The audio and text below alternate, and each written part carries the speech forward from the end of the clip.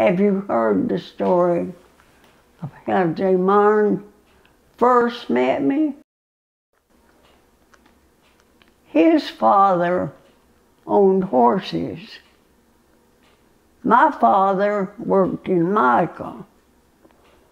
So when I was about 9 or 10 months old, my mother and father walked up to J Myron's house where they had horses for rent. My daddy rented horses to take me to see his family, his sisters and brothers. So J Myron was playing out in the yard, a little 7-year-old. My mother carried me several miles to get to their home. When she got there, she put me under a tree on my blanket. She went on up on the porch to talk with J Myron's mother. The little boy found this baby under the tree, picked her up and carried her up on the porch to his mother, and said, "Mama, can we keep this baby?" His mama already had several children at the time, several girls. She said, "Son, we can't keep her now. This is her mama's only baby." So that was our first meeting.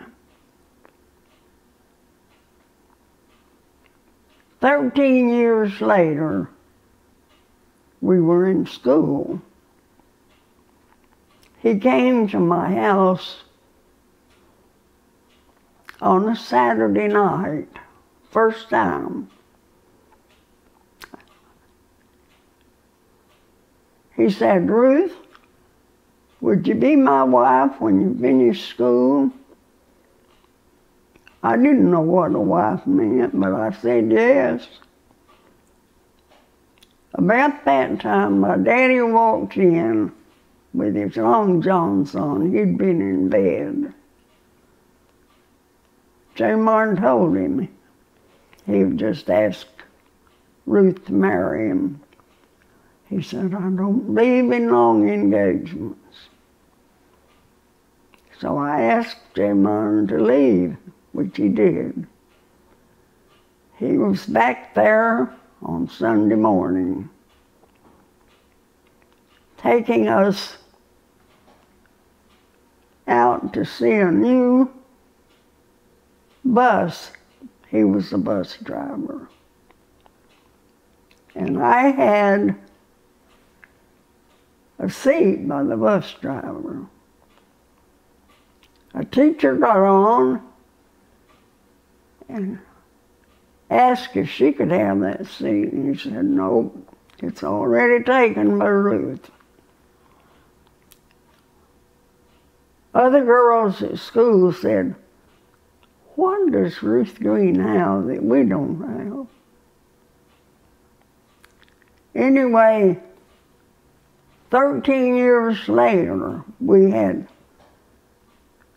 J Myron had built Sunnybrook store, and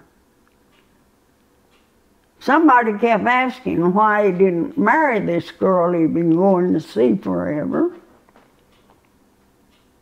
He still didn't have things. He had made us a cabinet and a table. All he had was an old iron bed.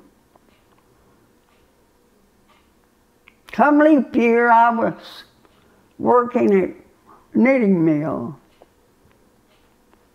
I helped him buy a cook stove and furnish the material to fix 4 rooms for us in an apartment. One day, I walked down into Spruce Pine had my blood test. The doctor said, "Who is the lucky guy?" I told him it was J Myron. "Okay, I'll make him pay for this. I'm not going to let you pay for it."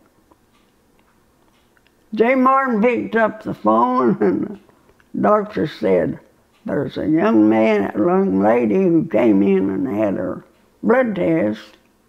What are you going to do about it?"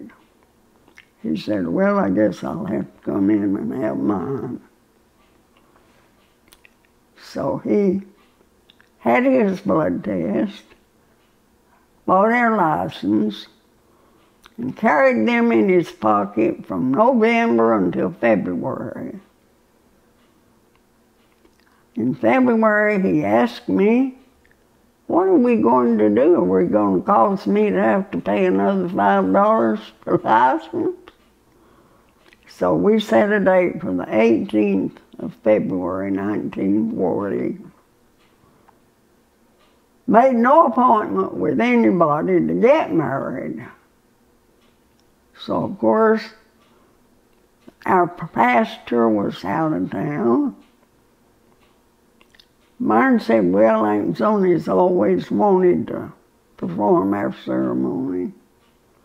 So we came from Cranberry back to Henson Creek to her house, and she was cooking supper. She was so excited. She said, "Let me get this dirty apron off." I said, "Aunt Zoni, give it to me, I'll wear it." Anyway, Myron bought a car, one of Henry's little Fords, on a Saturday, so he could have some way to take me home on a Sunday night. Aunt Zoni performed our ceremony, and I got my certificate, but I never remember ever saying I do or I will.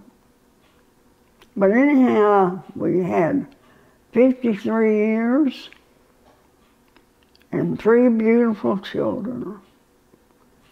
We lost the oldest one at 6-year-old, and Gloria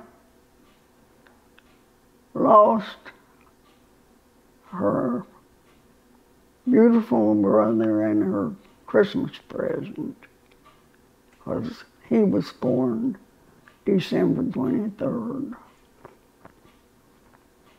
But now I'm happy with Gloria and have lived to be almost 100. At least I'm 99 3/4, and I'm still here enjoying Gloria and Edwin and his family and all of my good friends all around the world. Sweden, Norway, Iceland, and way down under. Thank you.